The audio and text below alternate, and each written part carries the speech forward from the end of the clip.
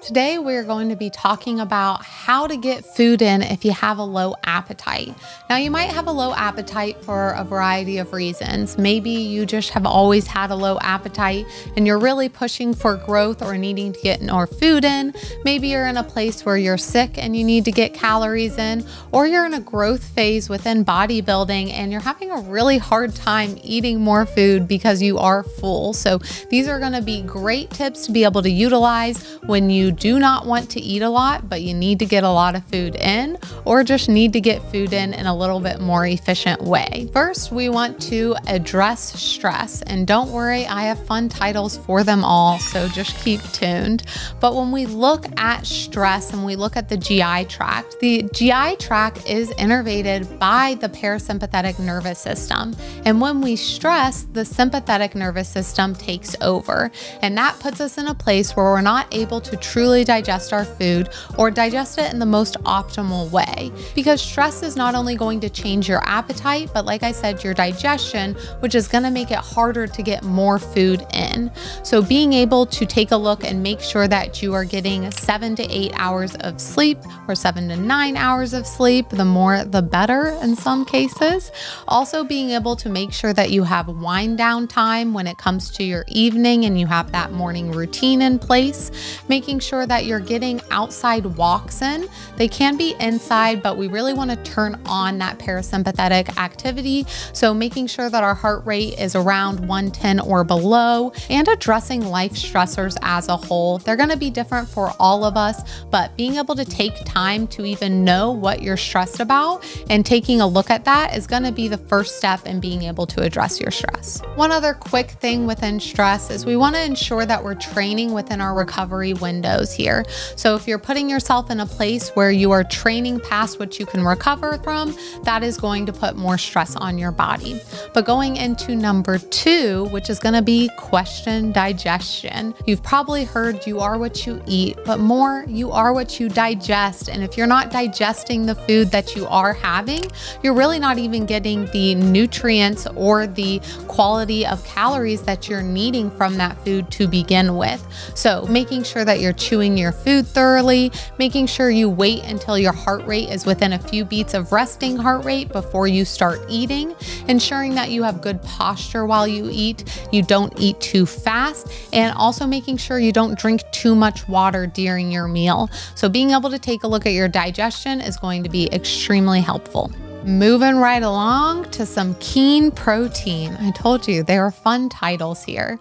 But when we look at protein, a lot of protein sources are more complex, and so they're harder to be broken down. And we're also going to have a protein limit per meal that we can comfortably digest. And for myself, that's around 45 grams of protein. If I eat past that, then I am going to have some digestive distress, even if the sourcing of protein is completely fine.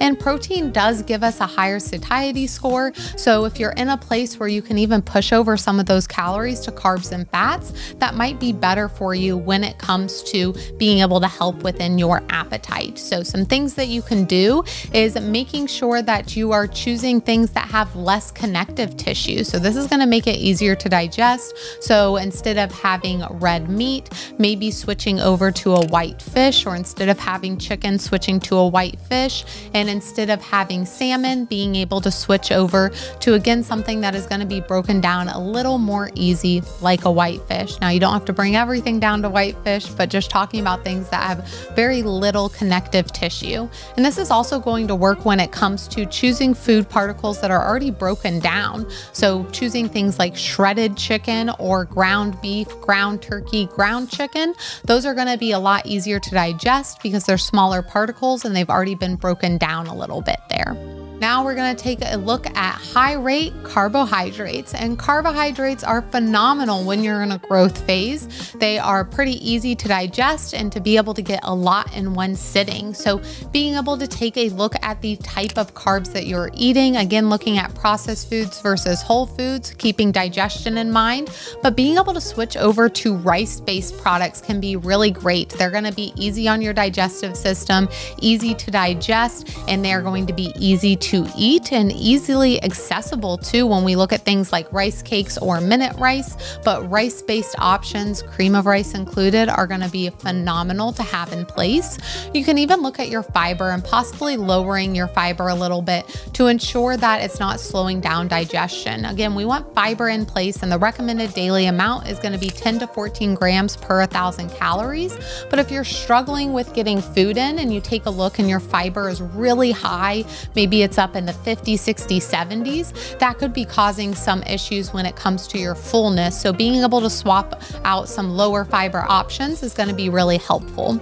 And being able to look again at the sourcing of the foods that you are eating. So things like jellies and syrups, as well as dried fruit, can be such great bangs for your bucks of being able to get in a high amount of calories and carbs with a very low amount of volume. Wheat can cause gas and bloating in some people, so if you start to notice this trend with yourself, again, swapping out different things to really prioritize your digestion so you're not having more discomfort along the way.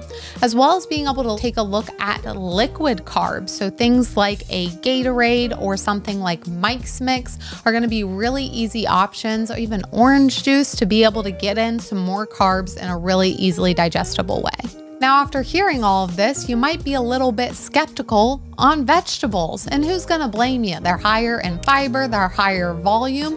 You might think, I need to ditch those right now if I have a low appetite. But we really still wanna focus on how we feel and how our bodies function, and our body does need micronutrients. So you don't just wanna think about macronutrients. Micronutrients are so extremely vital and important, and they're going to help your body running optimally, feeling your best, and that is going to help you continue to grow or do what your goal is at this moment. So when we take a look at vegetables, we want to limit the ones that are going to be gas forming. So maybe we're limiting things like broccoli and cauliflower and Brussels sprouts, but feel free to have vegetables in place and being able to think about how you can get creative with them. If you want some options on how to get vegetables in, I will go ahead and pop up a video we did on how we get our fruits and vegetables in a day, and how we do it in a very realistic way, but also being able to sneak them into smoothies and soups, as well as being able to think about how they can be easily chopped up and mixed into your meals. You also want to ensure that you cook all of your vegetables, because eating vegetables raw can cause more distress on your stomach. So being able to make sure that all the vegetables are cooked, as well as staying with low FODMAP options. If you've never heard of that term before, you can just type it into Google for some low FODMAP options on anything that you need, because if it is a higher FODMAP, it is going to be more of an irritant, and so that is going to cause some stomach discomfort. And you notice I'm mentioning your digestion a lot, but exactly what I said, of you are what you digest. And if you're having digestive distress, that is going to make it really hard to eat a high amount of food. Trust me, I've tried it before and it is no fun. Now we're going to chat fat. So fat is going to be so helpful if you're trying to push calories up, because it's got more bang for your calorie buck. When we're taking a look at proteins and carbs, that is going to be 1 gram of either of those is going to be 4 calories. And when we look at fat, 1 gram of fat is going to be 9 calories. So it's really going to help where it's low volume and you're able to get more in, and again, get more bang for your buck. But with that, like fiber, fat does slow down digestion. So you are going to need to play around a little bit. One thing can be using coconut oil, because it's a medium chain acid and it's going to digest a little bit faster than a long chain fatty acid. You can also take a look at using oils like olive oil, coconut oil, avocado oil, that those are going to be very low volume and going to be very easy to add to your meals. Another great thing is to be able to add things like nuts and seeds, but if you are trying to lower fiber, you might want to stay away from some of those nuts and seeds. But some of my favorite things to add in are going to be like hemp hearts, as well as flax seeds and chia seeds. Again, great benefits for you. So low volume and so easy to throw into so many different meals. I'll go ahead and give you some extra tips before I wrap this up, but if you're struggling with eating, being able to use a bigger plate or bowl is actually going to be helpful. There are studies on what it is for not only the color of your plates and bowls, but also the size. And so if you put your meal, which might be the exact meal you're supposed to be eating, in a bowl that's way too big for it, you're going to think it's a smaller meal and it should be easier to eat.